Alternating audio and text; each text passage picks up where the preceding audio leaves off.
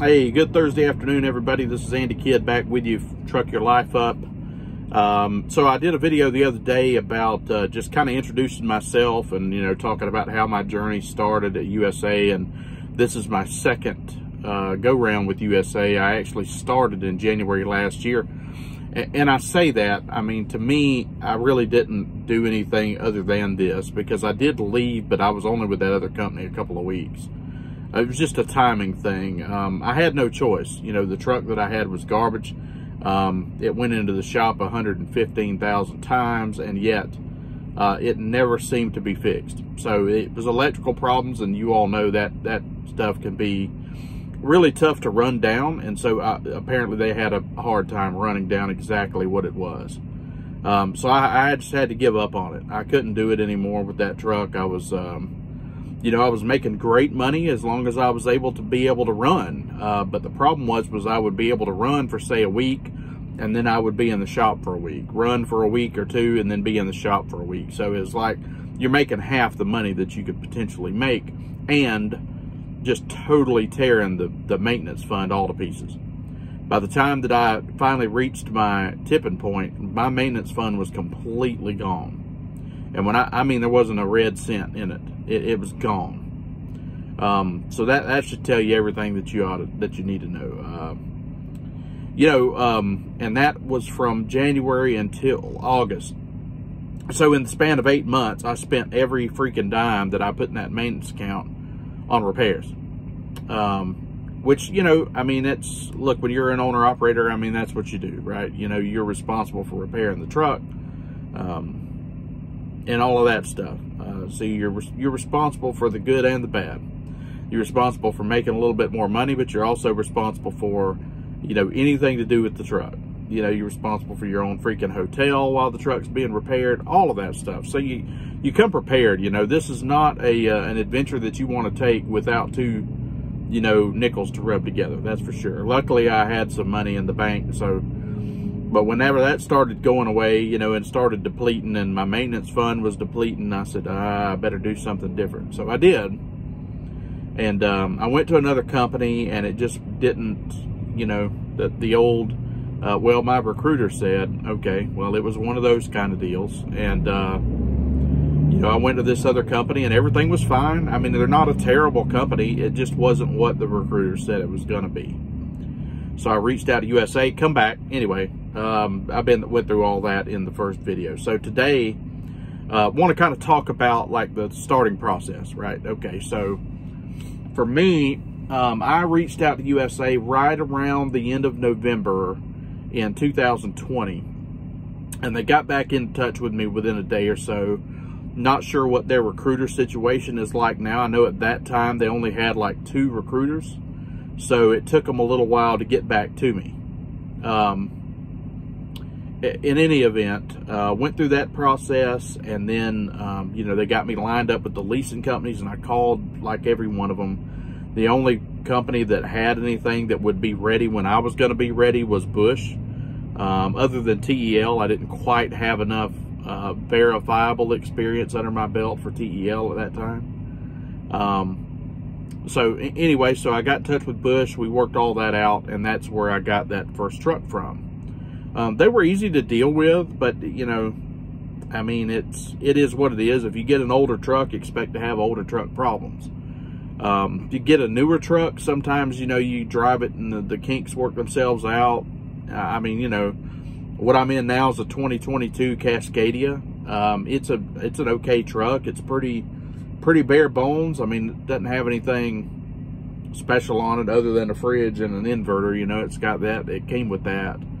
But I mean, it's a basic Cascadia. There's nothing fancy about it. Nonetheless, it is a brand new truck. Knock on wood, I've not had any issues with it so far. I haven't been in the shop for anything other than just service. So anyway, I'm getting off track as I like to do. I say that I have some kind of ADHD. It seems like the older that I get, the worse it gets too. My mind just can't stay on track. Nonetheless, so so I applied. We got lined up with Bush, and then USA did all of their stuff. And it was the beginning of January last year.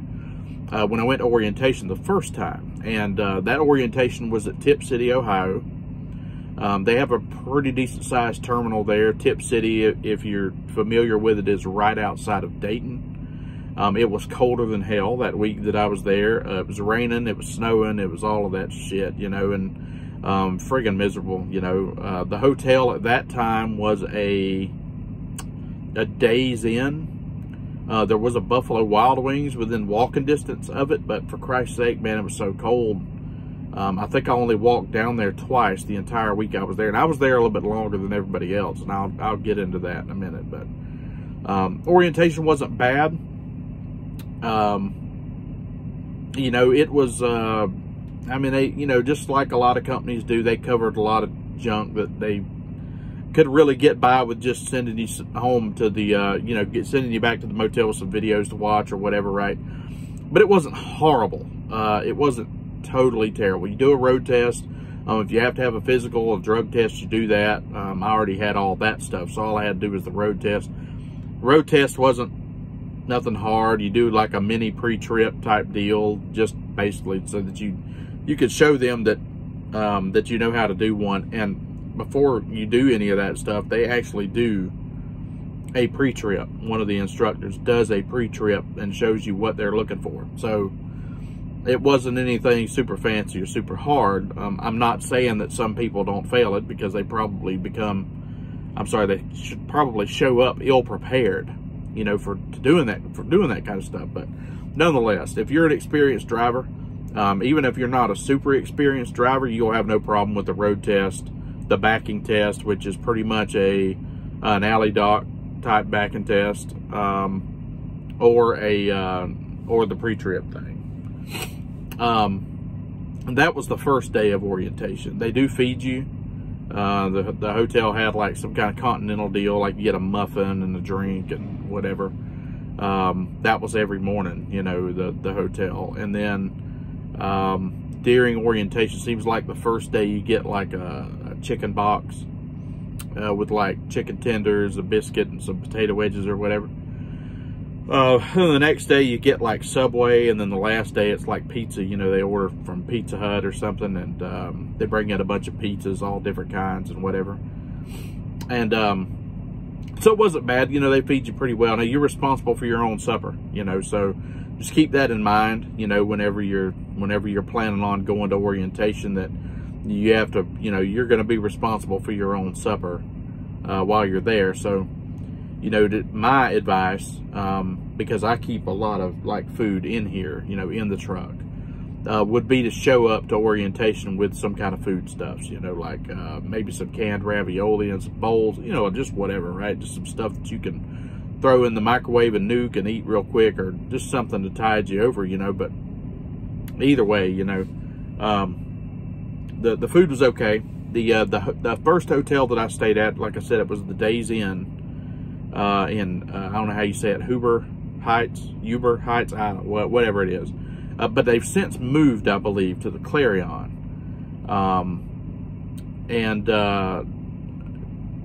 The Clarion's a little rougher, in my opinion, because the second time that I went through, when I came back, I stayed there at that Clarion. It was just a little, it was a little dumpier, but the breakfast was better. The breakfast was an actual breakfast, like eggs and sausage and bacon and, you know, biscuits with gravy and whatever else, you know, that kind of stuff, like home fries, you know, that type deal. And but the lunch and everything was still the same. Orientation is supposed to be like 2 days. The first time I was there, I ended up being there like way longer than that, because there was an issue with my clearinghouse. Like they couldn't get the clearinghouse back because the state of Georgia was, you know, doing some kind of friggin' maintenance on their server or some kind of junk, man. So, and then there was a holiday that following Monday, so I ended up not getting out of there until like Tuesday the following week, and orientation started, I believe, on Tuesday. So it was a total nightmare. But the one thing that I will say that I wish they would do in orientation, I wish that they would kind of, I'm not going to say split the group up between company and ICs, but they should have someone there you know, who can show the ICs the ropes a little bit as far as like how to use the app, you know, how to log into the load board, how to select loads, you know, that kind of thing. Again, it wasn't really that big of a, you know, like that big of a deal, but you know, for somebody that's not technically savvy or you know, can't navigate the load board, it would have been nice to have at least touched it and said, okay, well, here's how we do this, and here's how you request a load, here's how you set your parameters as to what you're trying to select here, and you know, just whatever, just that kind of thing. Would have been nice. Again, you know, but I can't really complain too much about the orientation, other than just it was my own personal crap why I got stuck there for that long length of time. The second time I went through orientation, it was the same thing, with the exception of on day 3 I got out of there. So day 3, truck was ready, it was already stickered out, they had already put the tablet in the thing. You know, everything was ready to go. All I had to do was just sign into the tablet, you know, pick me out a load, and then get gone. As I addressed in the other video, once in a blue moon, you might get lucky at a USA terminal and find an empty trailer. When you do, play the damn lottery the same day, because you are one lucky individual. It is very, very rare.